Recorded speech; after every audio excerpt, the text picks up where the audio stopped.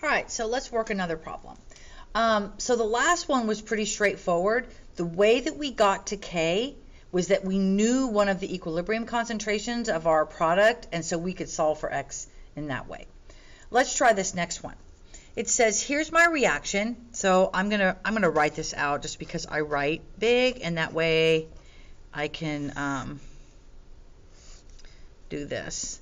I've got A plus B goes to AB.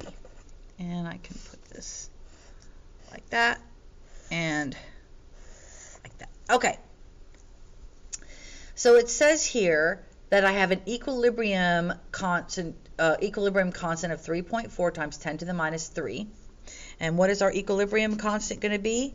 It's going to be the concentration of my products, AB, times the concentration of A, times the concentration of B, which is 3.4 times 10 to the minus 3, because that is given to me. Now, if 1 molar of A and 2 molar of B are allowed to reach equilibrium, that means that these are my initial concentrations. They are not at equilibrium yet. They are allowed to reach equilibrium.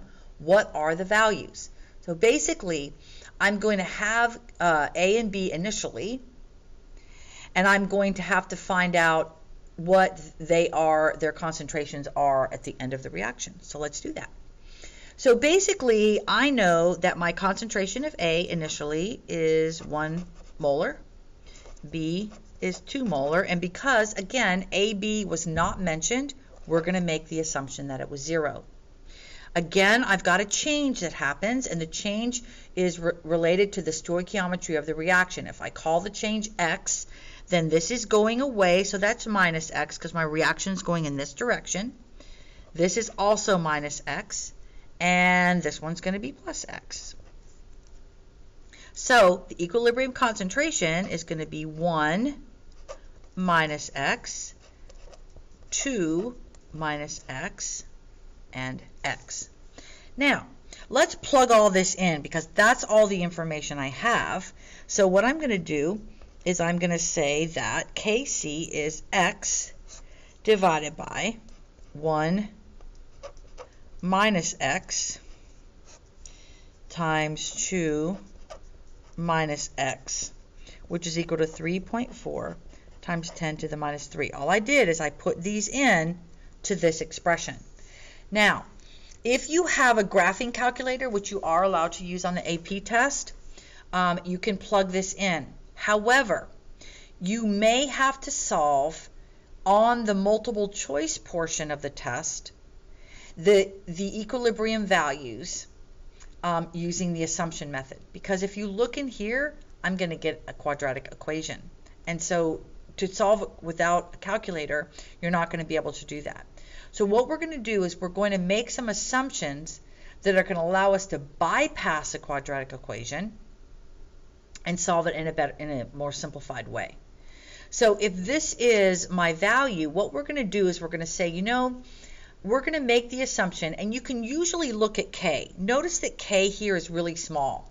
If you have a K that is at 10 to the minus 3 or less, you're pretty much assured that this assumption is going to work. What we're going to do is we're going to assume that X is so small because really this value tells you that you're very much reactant heavy. But in comparison to this, it's super small. So it says based on the very small K value, X must be very small. So we can say the following. We're going to assume that X is going to go away here. So what I'm going to do is I'm going to rewrite my equation, and I'm going to say this X, we have to keep this one because we can't make that 0, right? Or you don't have a reasonable expression. But we can assume that these are 0. When I do that, that means I get X is equal to 2 divided by 3.4. So I'm going to write that out over here. This is K is equal to X divided by 2 times 3.4 times 10 to the minus 3. And when I do that, I find out that X is this, and it is really small. Now, what you can do here is you can test this using what's called the 5% rule. you can say, well, once I find my answer, is this less than 5% of 1? Or is this less than 5% of 2? Because that's what we assumed up here, that it was really small. And this value, in order for this assumption to hold, has to be 5% or less than that. And this value has to be 5% or less than that. And it is, so the assumption is good. Once I do that, then I can go right back up here and plug this x value in here, and I get these values. And that gives me my equilibrium values for all 3 of the species.